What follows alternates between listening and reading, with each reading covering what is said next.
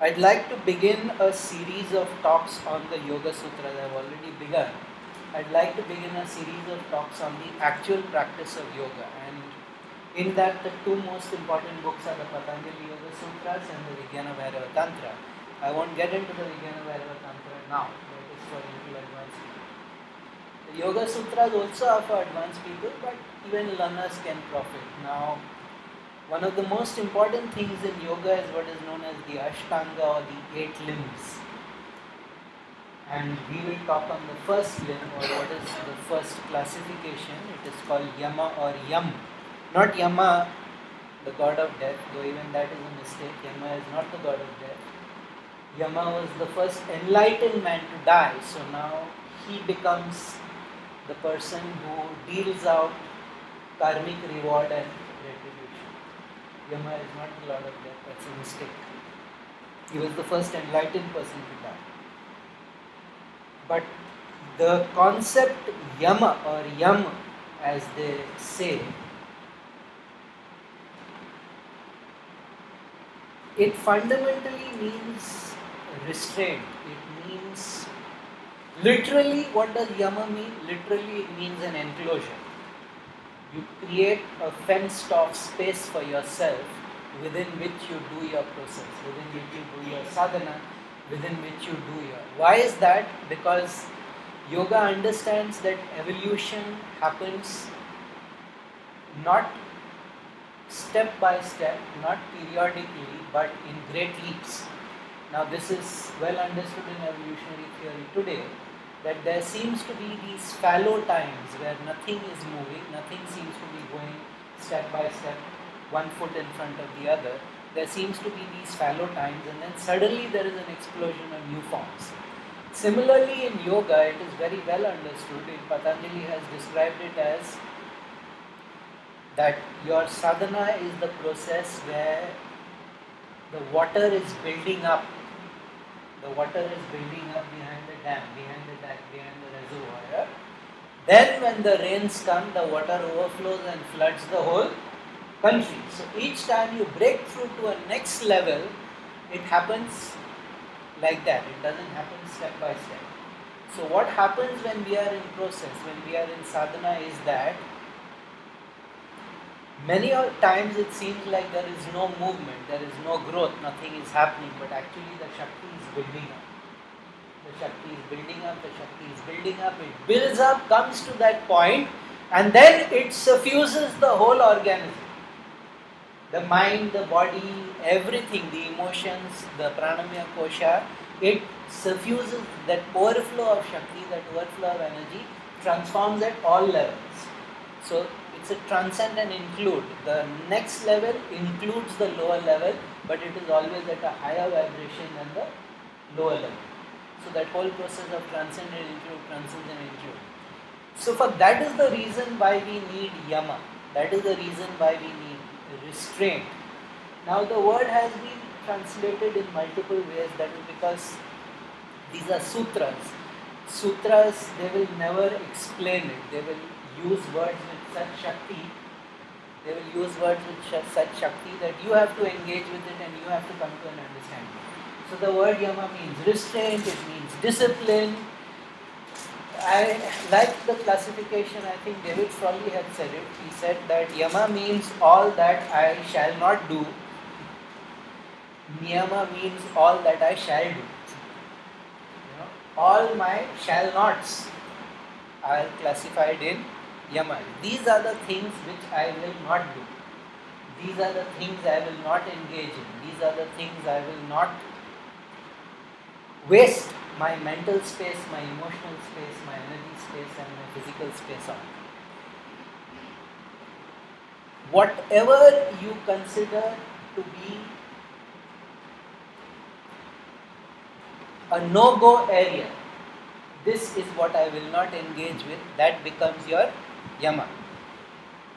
Why do we do it? Now please understand, there is a mistake, there is a common assumption even in yogic circles where actually it should not exist, but there is this really tragic assumption that each anga, each limb is like a step in a ladder. first Yama, then Niyama, then finally we come to Samadhi. No. They are always valid at all times. Yeah, it's like Yama is your left leg, Niyama is your right leg. Now you can go without using your left leg, but it's a little problematic and tricky. So no matter what the level you come to, no matter how much you aspire to, no matter how much you attain, the Ashtanga remains valid all through. The Ashtanga remains valid until the time you are carried by 4 people. Yes? Ashtanga, 8 limbs. Now the word Anga also is being translated as limbs. But that's not actually okay. For want of a better word, we can say it is a limb. It means faculty. It means a zone of possibility. It is something that you develop so that you can evolve. Now all yoga is so that you can evolve, so that you can consciously evolve. Unconsciously the evolution is happening. But yoga is the process by which we activate the Kundalini Shakti, which is the force behind evolution, and we consciously ride that tiger or dragon, whatever it is you wish to call it. So, whether it is Yama or Niyama or whatever you talk about it, it doesn't mean that because you have come to a certain level in yoga, therefore no more Yama for me. Do I hear that? It is not steps in a ladder, it is a continuous ongoing process.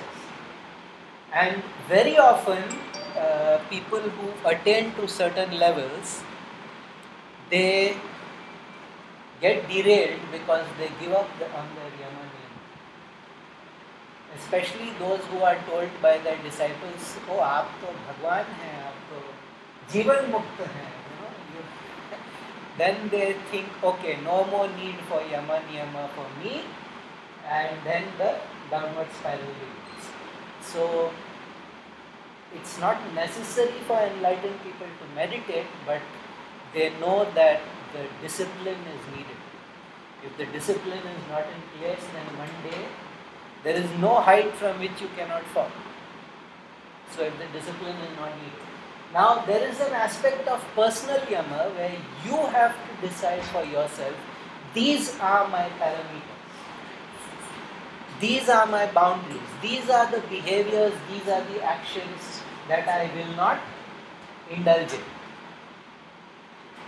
And there are what are called samajik yamas. There are things that are applicable at all circumstances to everybody. So in the process of yoga, there are 5 aspects of samajik yama, things that apply to everybody. The first is called satya. Satya means truth. Now, yoga is one of those frustrating things in which everything is simple and horrendously difficult. Yes? Yeah? Don't mistake the complex for the difficult. The complex is only complex. It's not necessarily difficult. Usually the simple things are difficult. For instance, don't tell a lie. That's complex. Yeah. No, that's not at all complex. It's exceedingly simple. Yeah, you are either truthful or you're not. It's exceedingly simple. Even small children get it. Even animals get it. If you go onto YouTube and you key in guilty dog videos, the dogs know very well when they've done something wrong, and the kind of behavior that they manifest. So even they know. Why does yoga make such a fuss about truthfulness? Because if you are dishonest, if you are not in integrity, it creates big boulders in your evolution. It creates big vignams in your energy. If you say something, if you make a commitment, I will be there at 3 o'clock, and then you cancel at the last moment, or you turn up at 3:40, to that extent you have reduced your Shakti.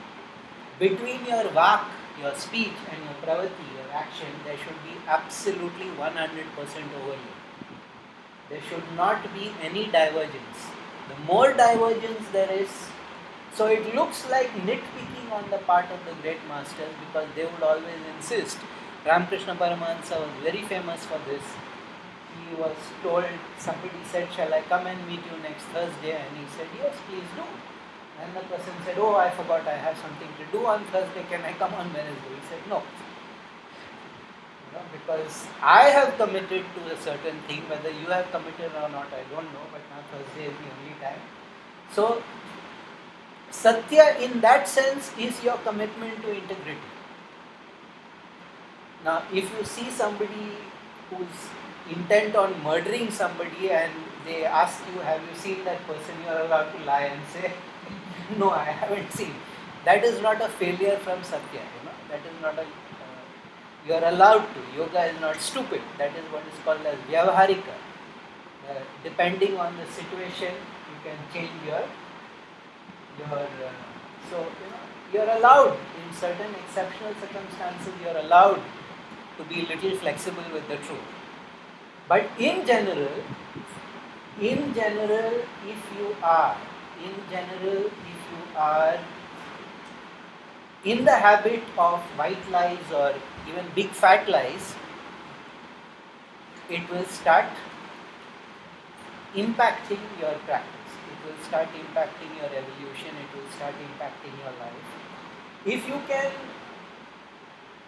not commit to something, don't commit. But once you commit, see it through. Again, this is an exceedingly simple thing to say. It is a fiendishly, horribly difficult thing to practice. If you just try and practice, and you say, okay, I'll do this at a particular time, or I'll meet this person, or just try and stick to your commitments, you'll see how difficult it is. So the first thing they tell you is that don't commit unless you are sure you can see it through.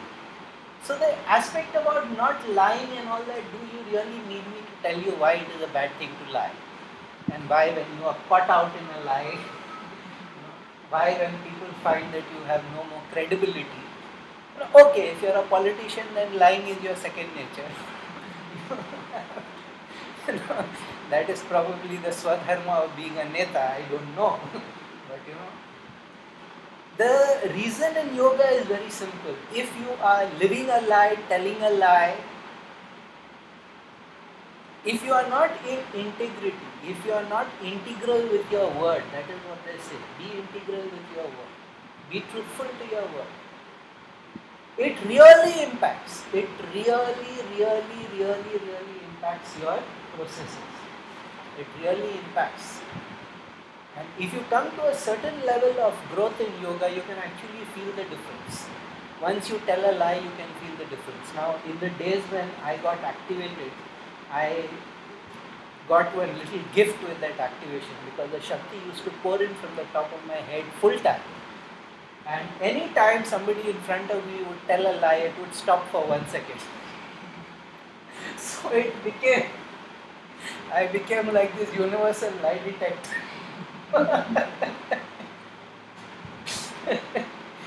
And if I told a lie, that's it, half a day it would shut down. So I began to realize that one has to be very careful in this matter. Because if you are in the habit of lying, in the end you end up deceiving yourself more than anybody else. Yes, Shakespeare in Hamlet had a very famous speech by Polonius to his son. And one of the things he said, the last thing he said in fact, this above all, to thine own self be true, for it follows then as surely the night the day thou canst not be false to any other man. You can lie and cheat other people only if you lie and cheat yourself. Which is why they say you cannot deceive an honest person. You cannot play a confidence trick on an honest person. Shakespeare was one of the great masters of the world, but because he's an Englishman and he lived in Elizabethan times, we don't understand. But you will actually learn more about life from Shakespeare than anywhere else in the world. Shakespeare is probably the best training for living in integrity. Shakespeare is probably the best training for understanding life. That speech of Polonius, but this just staggered me when I first saw it, because I'm like, the man is a yogi. Because he understands that we can deceive others only if we are deceiving ourselves. We can cheat ourselves. The man is a yogi. He understood that. To thine own self be true. morning we were having a little debate about what is considered the soul. The word soul is such a bad translation for Atma. Most people confuse their personality for the soul. So, your personality is not the soul, and the soul cannot be touched in any way. But that is for another time. Whenever I talk about Atma, we can get into that. So the first aspect, the first samajik aspect of Yama, of restraint, of the first limb of yoga, the first anga of yoga is Satya. The next is Ahimsa. Now Ahimsa is usually very badly mistranslated as non-violence. That's because Gandhi was the most famous proponent of it. He never really learnt yoga or anything seriously. Most of his views were Jain views anyway. His biggest mentor was a Jain. So Gandhi's notions on Ahimsa were Jain notions, they were not actually Hindu notions. Now the non-violence as a rule is there only for those in sannyasa. Those who have taken sannyasa, those who have renounced, they are not allowed to even to defend themselves. If they are attacked, they have to take it as their karma, or they have to take it as Rinanubandha. But for people like us, if we are attacked, we are totally allowed to defend ourselves. This distinction was made very clear by Swami Vivekananda, by Aurobindo. In fact, one of life's great pleasure is reading Aurobindo laughing at Gandhi and his notions of Ahimsa. But that's another. Anytime you read, because he understood that Gandhi didn't have a yogic perspective on the matter. But Ahimsa basically is a sense of not desiring to harm another person. Now you might think, what is the big deal? After all, we are all decent people. It is very easy. No, you would be very mistaken. There is a sadist in all of us. Why? Because pain is actually very effective. Yeah, a person goes insane, you cannot reason with that person, you cannot medicate that person, but if you beat that person will modify their behavior. Even the most violent, insane person understands pain, understands physical pain.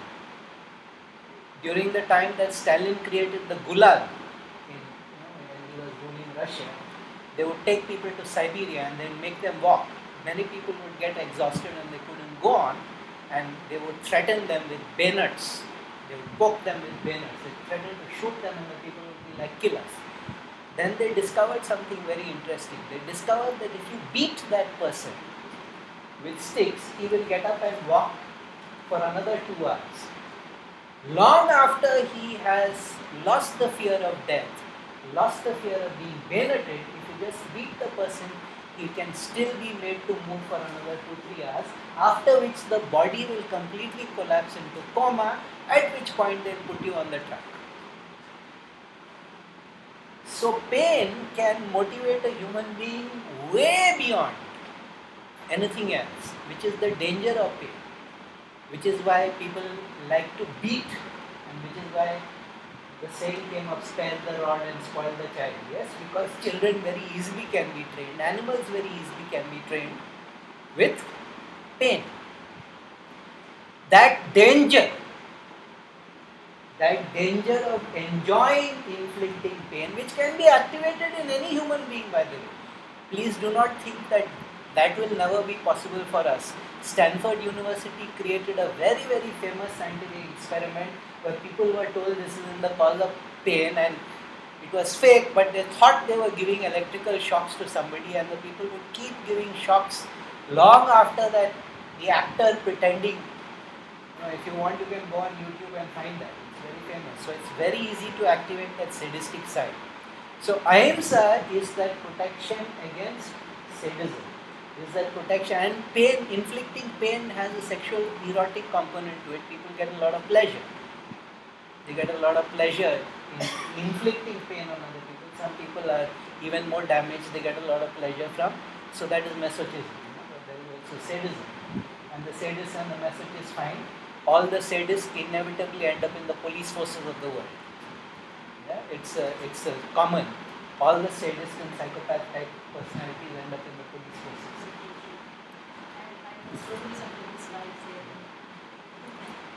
It's inevitable, and then the behavior, the way they are expected to behave, they also get corrupted. It's inevitable. So to protect you against that kind of corruption, to protect you against the temptation to inflict harm, because there is a very animal pleasure in it. Have you seen a cat play with a mouse? Anybody had a cat? I had. And it's one of the most extraordinary things you can see in your life. It's one of the most extraordinary things you can see in your life. And cats are very grateful animals, so whatever they hunt, they will come and drop it in front of you. Yeah, they keep trying to repay you for what you have done. So you can see that cats are extraordinary beings actually. One day I'll talk about animals in yoga. It's very interesting what a cat is, what a snake is. Later. Off-topic interruptions. So that is actually all that is there behind ahimsa, paramo dharma and all that. I'm afraid in most cases it is ahimsa, daro dharma. People are scared, people are weak and they claim to be non-violent. Not so. They don't have the strength to bash up the other person. So they claim to be non-violent. One should not be in delusion. Unfortunately, India, delusion and incompetence are very vital aspects of our national personality. So, don't be saying that I am non-violent when all you can say is that I don't have the strength or I don't have the authority to inflict that suffering on the person. But for yogis, ahimsa was created so that the temptation to fall. And please understand, torturing yourself is also himsa. Osho once made the very valid point. If I take a gun and hold it to your head and say, do as I say or I will kill you, that is violence. If I say, do as I say or I will starve myself to death, how come that is not violence? End of argument. Because in both cases, the threat of a death is being used to force a behavior on a person who is not willing.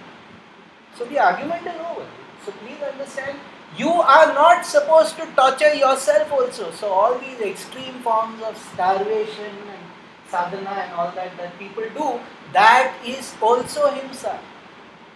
Yogis do not appreciate those kind of torturous sadhana. They do not appreciate all that. So all that stunt about lying on nails and all that is really not yogic practice.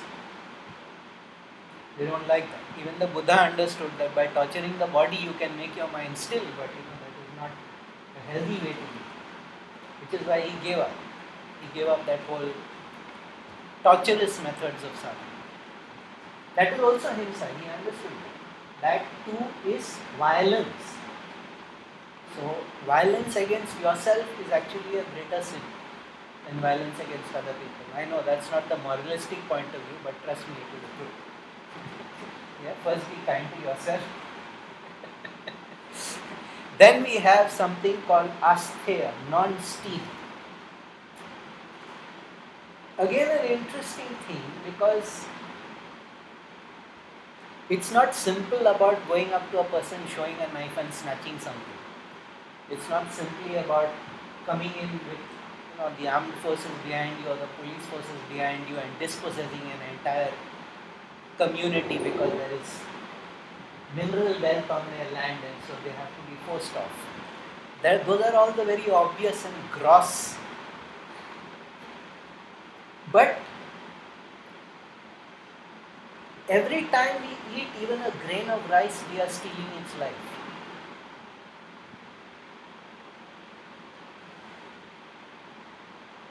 We cannot live without causing a little bit of harm.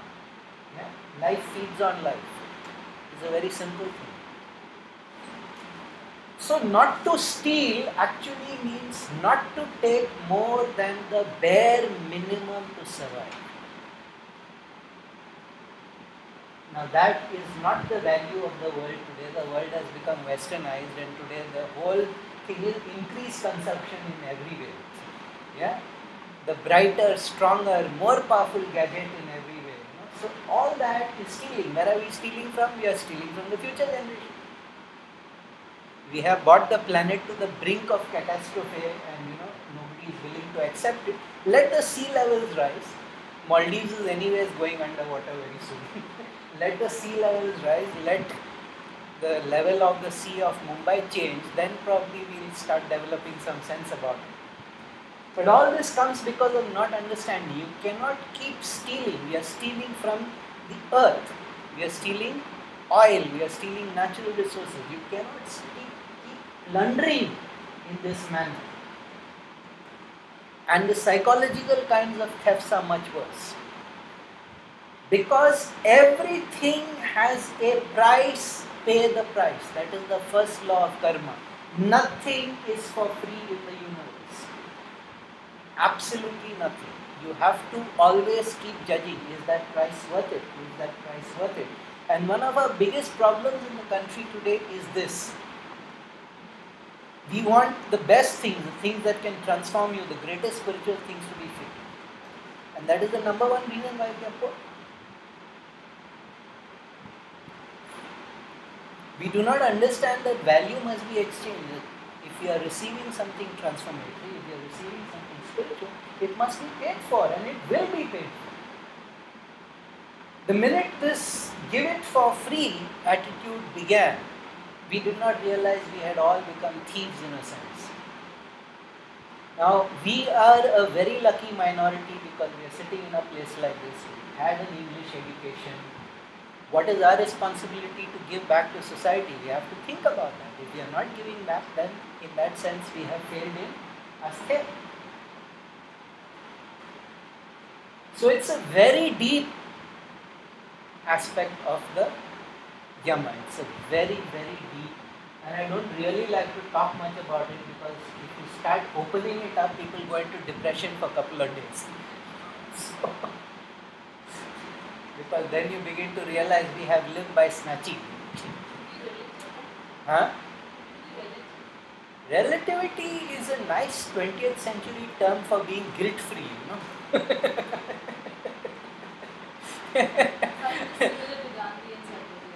Yeah? Yeah. That thought is there in all yogic communities, even the Jains. We are stealing. We are absolutely stealing. We get cheap cotton clothes because Bangladeshis make them in terrible conditions. That karmic price has to be paid somewhere. The karmic price has to be paid somewhere. It doesn't disappear. It doesn't dissolve because it is uncomfortable for us to think about it.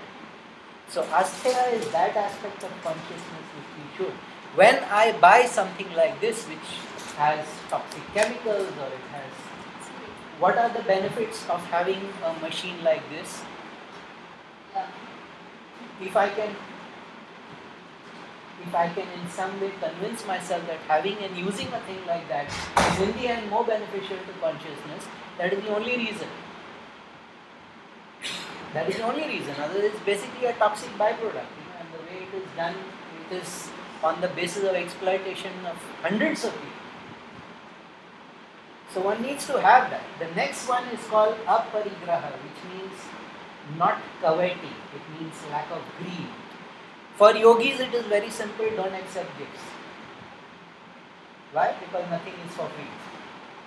So even if you take something for free, there is a karmic price which you have to later on pay.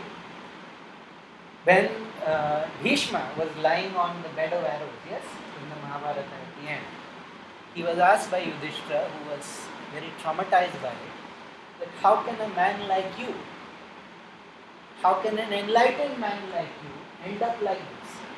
How did you end up fighting on their side? And he said, I made the mistake of eating their food.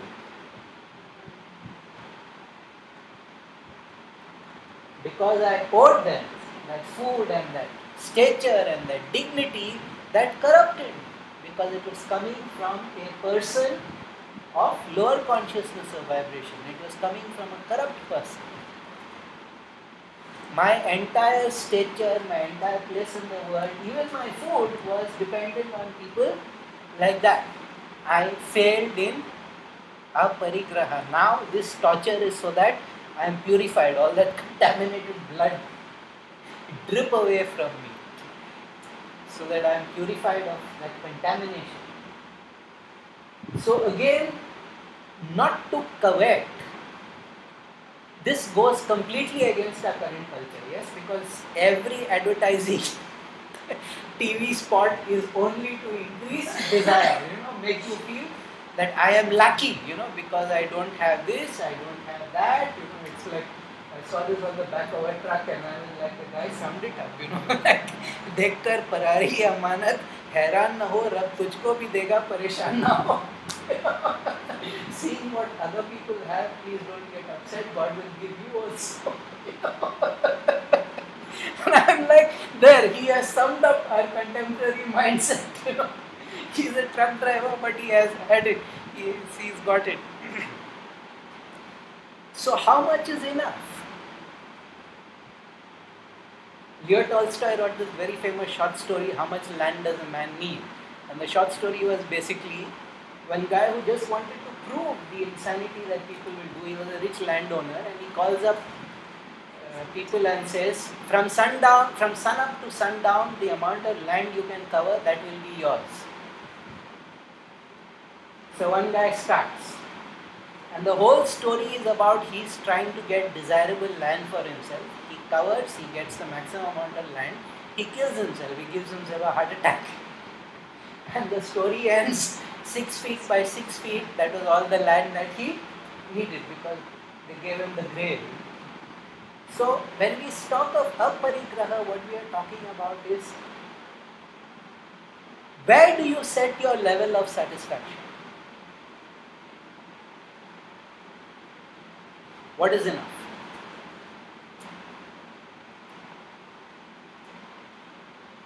Now nobody can answer that question for you. No, it's not at all difficult, it's very simple. It's difficult because we don't want to give up. It's like when you want, you say, okay, you want this much for your life to be balanced, and when you reach that level, you aspire for more, then it keeps on increasing. So you were wrong in what you thought you wanted. Yeah. You were totally wrong in what you thought you wanted. You didn't recognize yourself. You didn't recognize that I will not be satisfied. The more important question is that a valid desire?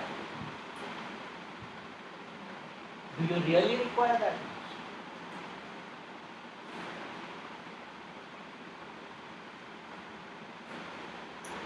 Difficult question. It's because the consciousness is such, the entire zeitgeist, the entire spirit of the time is such, that you are told unless you accumulate, you are a failure. Yes? And when you accumulate things, parts of your consciousness go to them, so the more things you multiply, you actually think you are also enlarging. It's a very, very dangerous trick that your mind plays on you, and it's a trick that everybody falls for. The day you start throwing away stuff, one of my friends called me up from the US and said, I have thrown out 160 clothes. I said, if you can give up 160 clothes without worrying about it, just imagine how much you accumulated, junk.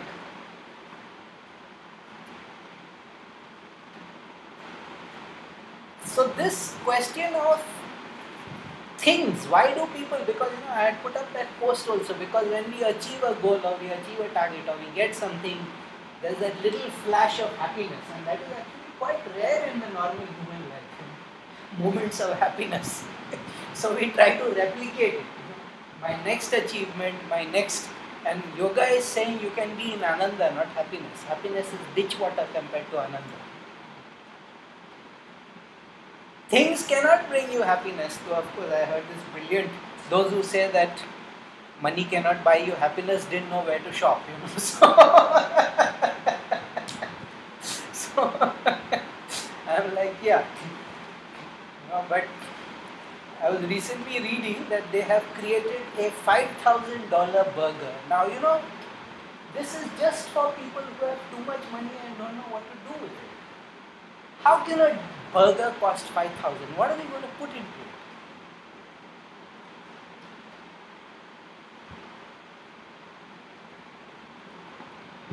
That is insanity, and that is when guillotines are needed, because people who do that, their head should be cut off, dharti pe boj. They are people just taking up valuable oxygen and resources on the planet.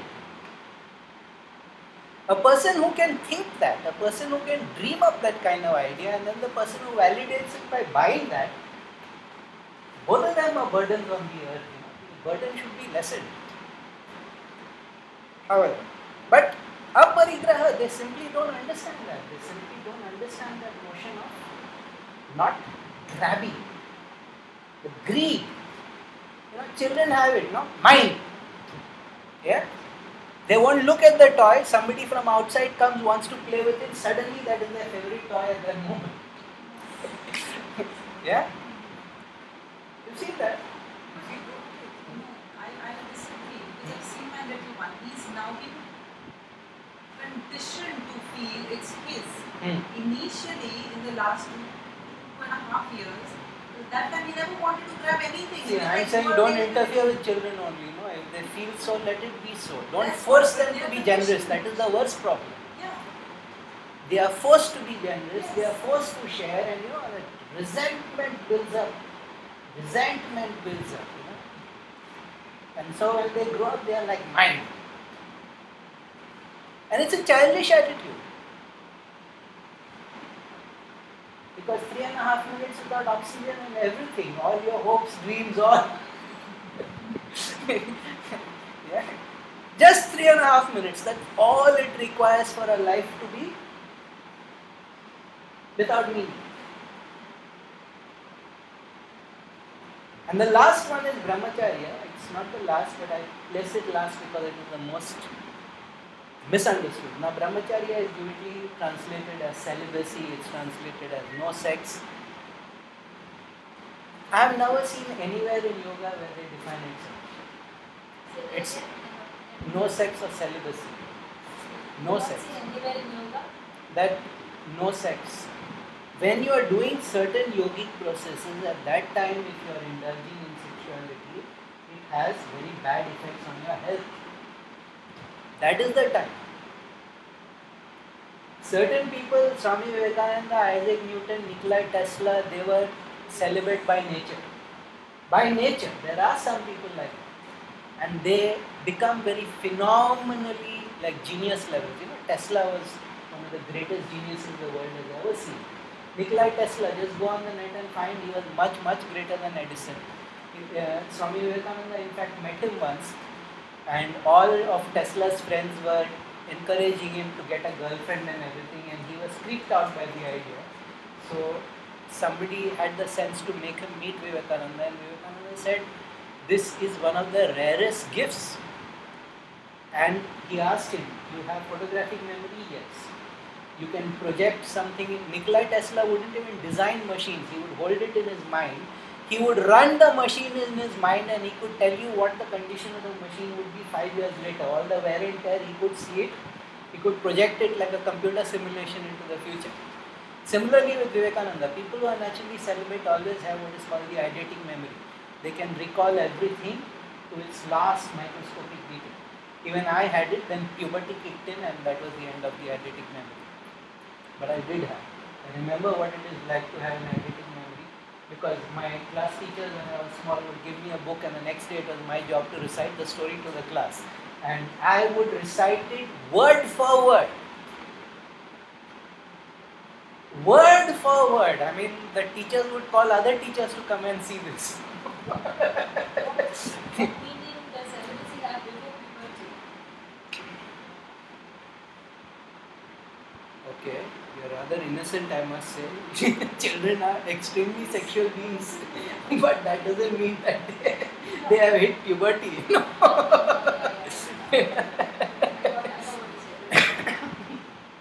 And all So- celibates have this? I haven't. those who are born, not those who are hypocrites and those who are frustrated and those who have gone to the art of living and they've been told be celibate. That is like the most nasty thing you can tell young people. I mean, I saw this once on TV. That fellow who does Cyrus, he does that bakra thing, which is basically smile you're on camera. So they tried to set up Rahul Dravid with some young girl who was pretending to be interested in him, and greatly to Dravid's credit, I don't know, but he was completely horrified. He shot up like a rocket from his seat. But I found it so funny because what he was telling her was what his grandfather would have said: pay attention to your studies.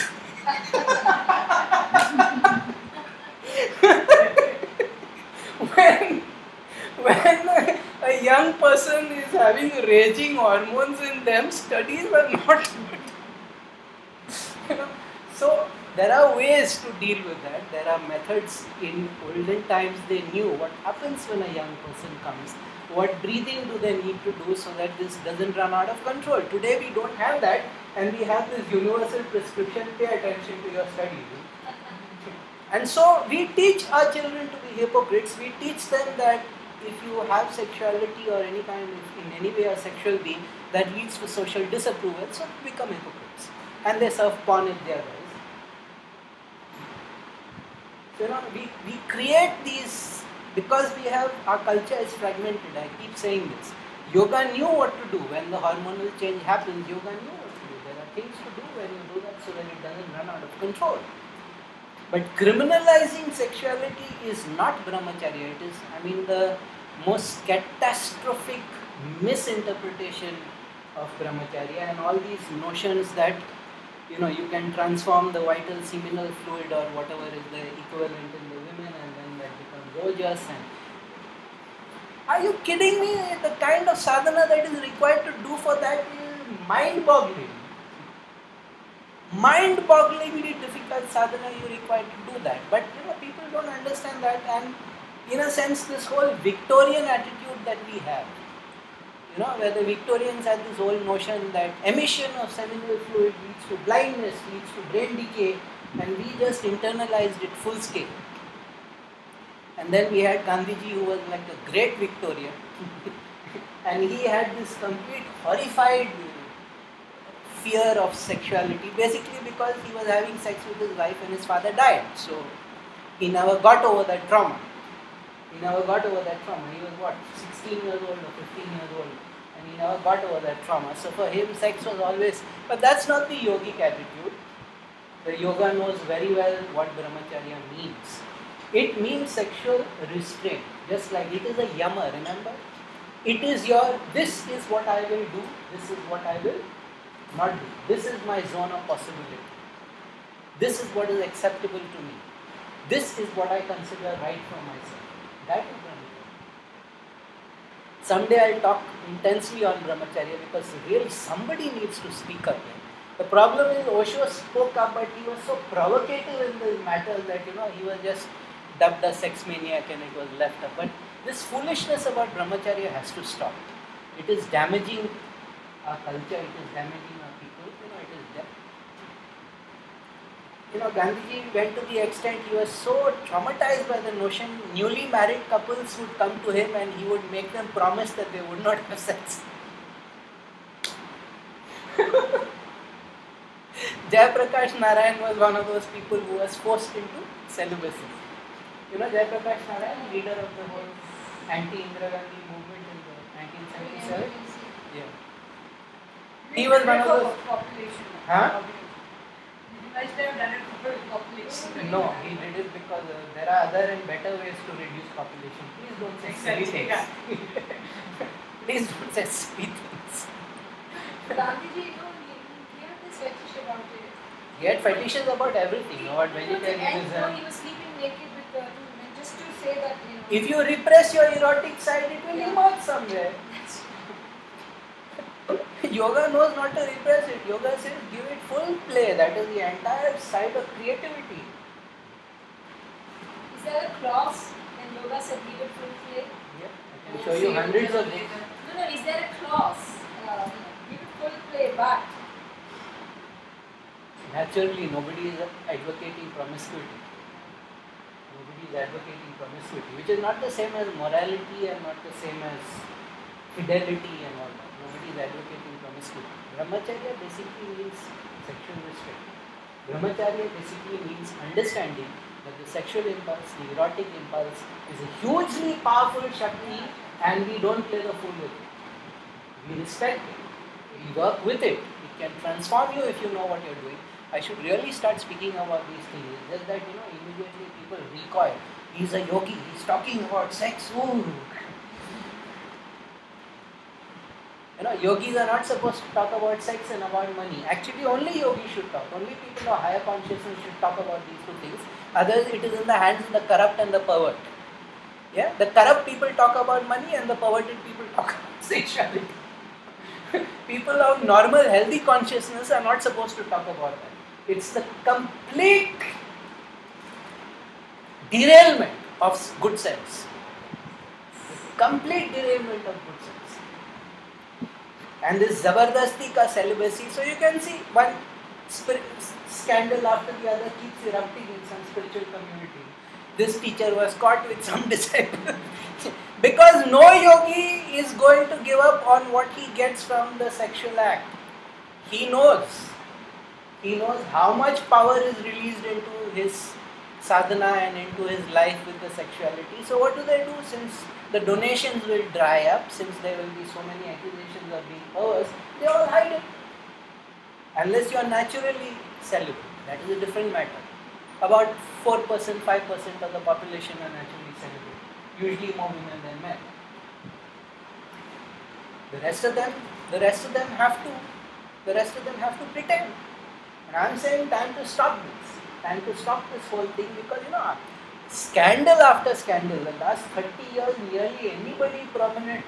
I mean, to me it was like this is it. Now we need to when that Kriyananda, that old Gora fellow who used to come on TV, yes, Paramahansa Yoganandas. Even he was outed as no. Even he was outed as having a relationship once, and when there was a little political fight, they brought it up. So I'm like, they all do it. Okay, maybe not Yogananda. He also seemed to be one of those natural. They all do it. So it's time to stop this hypocrisy. It's time to stop this veil, and just be open. That way, Vimalananda and all much better. Because they were Grihast yogis and they are much better. And I am very, very glad today that Grihast yogis are now becoming gurus. They are now becoming teachers. Because this entire crippling, this entire idiotic aspect of sexuality is actually stopping now. It's a good thing. So that's Yama. That's basically the 5 samajik yamas, that is it. Then your individual yamas is your problem. Your guru, God, nobody can help you. You have to discover them on your own. You can ask your guru, but they are yours. Your individual yamas are your own. Your individual enclosures. Your individual field of possibility. You see the word Kshetram. Because of Kurukshetra we mistake it as field, but it's not field. It's a zone you create so that you transform yourself. Which is why in Malayalam the temple is known as Kshetra. It is a zone of possibility. It is a zone of transformation. So your Yama creates a Kshetram for you. And then you do your sadhana, you live your life in a Kshetram, because your body is actually the Kshetram. Your body is the greatest temple there ever is. Greater than Kailasa, greater than Arunachalam, greater than any temple that can ever be made. Your own physical body. Yama is the first step or the first requirement to creating that Kshetra, that zone of possibility, that zone of transformation. So, as I say, it is not a rung on a ladder that you can forget about. It is always going to be there. Yes? Meditation? Sarvanshya.